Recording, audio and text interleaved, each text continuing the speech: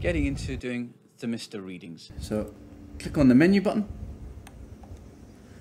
scroll across into the service menu, give that a tick. It's going to ask you a password, which the default is 4 zeros. Just tick to accept.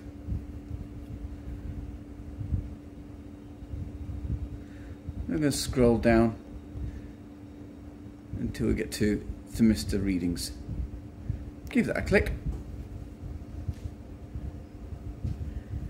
And it's giving me a snapshot. So it's showing me what it thinks the room temperature is, depending on where I've told it to take the temperature from.